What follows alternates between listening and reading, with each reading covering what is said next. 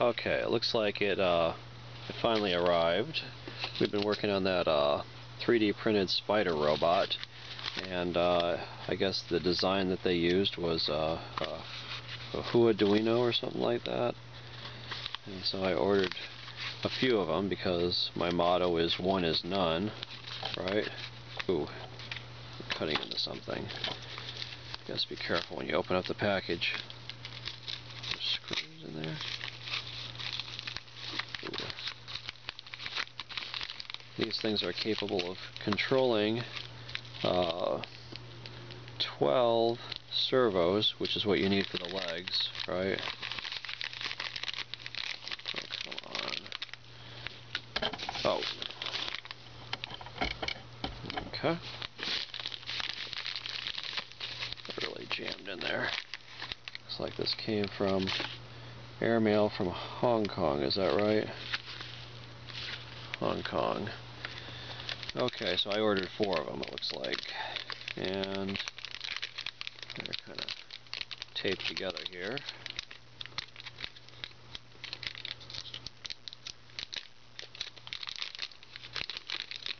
We're still trying to reducing the 3D printed parts, so we're waiting on that. We can try to get these guys going. It looks like they have pins that have actually punched through the bag, so I'm having troubles pulling it out. Oh my gosh, maybe I should get a different one. The pins punched through the bag and now I can't pull it out. Who'd ever thought? It looks like those pins are a little bit bent now. Oh my god.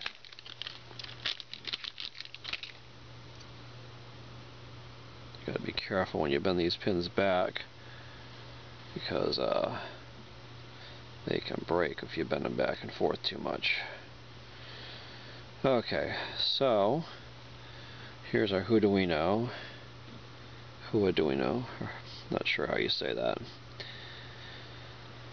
And it's got all sorts of plugs here, so you can plug in a bunch of servos.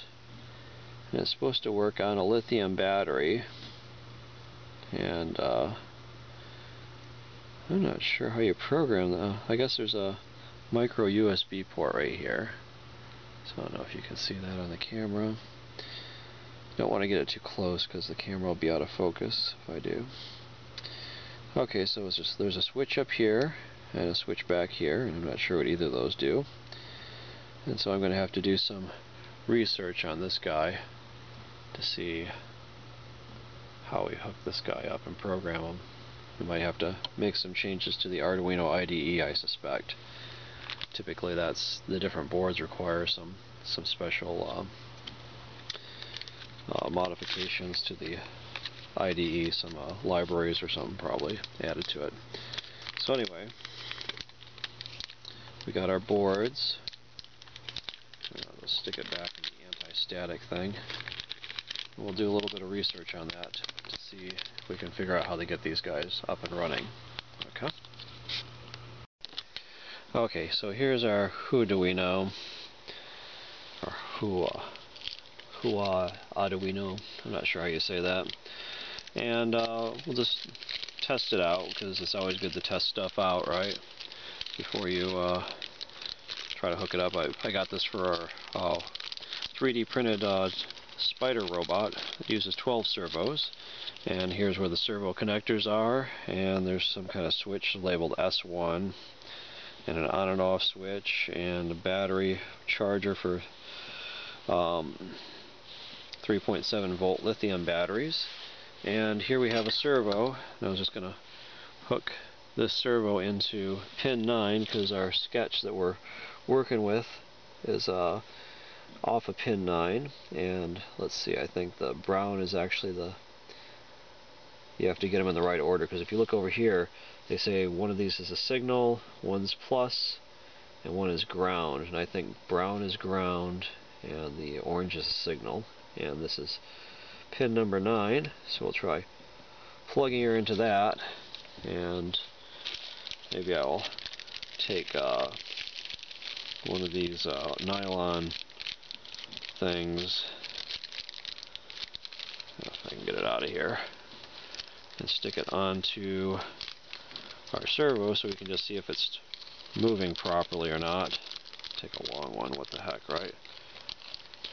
We'll take our servo, stick our long thing on there like that, and we're going to plug this into, it requires a micro USB, and so I have one of those over here on the computer. Let's go over here. And so here's our micro USB port. I'm going to plug that into our Huaduino, and we'll see how that works.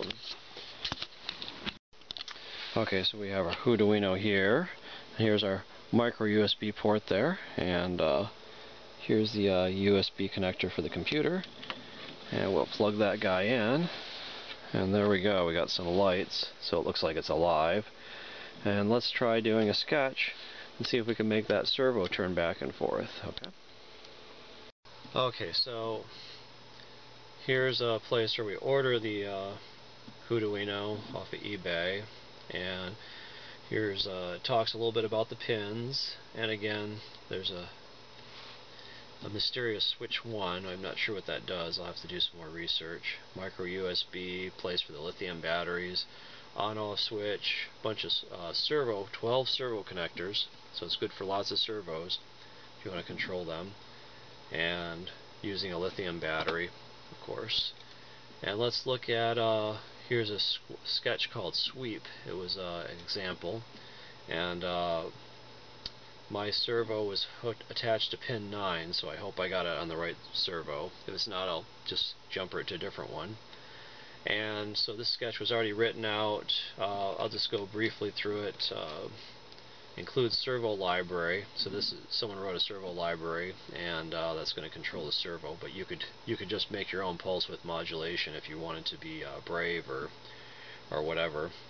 Okay, so they include the servo library.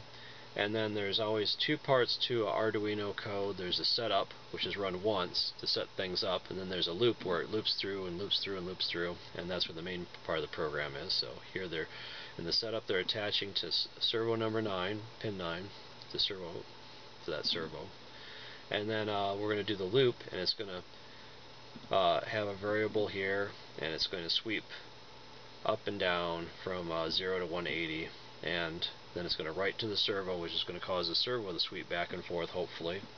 And then we're going to have a little delay, so it will not go as 16 megahertz or whatever. It's going to delay. This is in seconds, I believe, or 15 milliseconds. I'm sorry, delay is in milliseconds. There's different delays in here.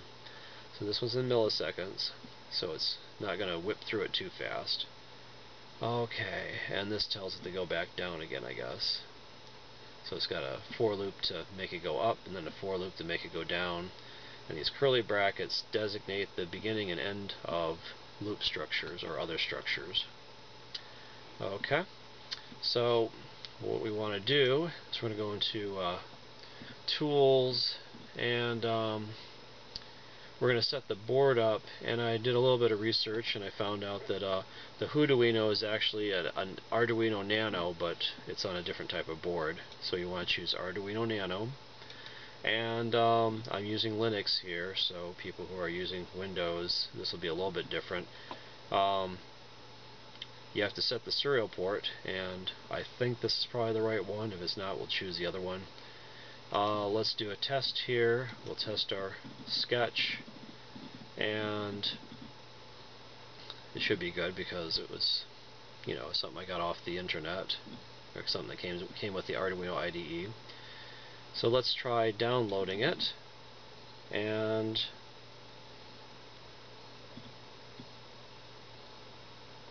okay, it downloaded it, and our servo is not working. So maybe I didn't get it on the right pin, or maybe I had the servo backwards. I think typically it won't destroy the servo if you get this backwards, hopefully. I know when I was hooking up the power to the signal in, that will destroy the servo definitely, because I destroyed one before. But yeah, I think reversing the signal in the ground doesn't destroy it. typically. Okay, well anyway, let me fiddle around with this and I'll see if I can figure out why this servo is not working, and then we'll take a shot of that. Okay, so here we have what is it? Oh God, what are these things called? 1860 something or other. Let me get the number right.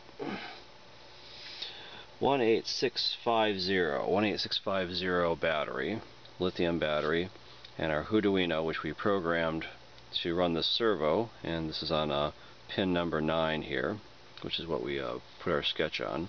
Here's our little servo here, and of course, when I had it hooked up to the USB, it was not powering the servo, and there's this little switch, and I tried switching the switch into different positions and hooking the battery up, and it turns out that the switch has got to be switched into the other position.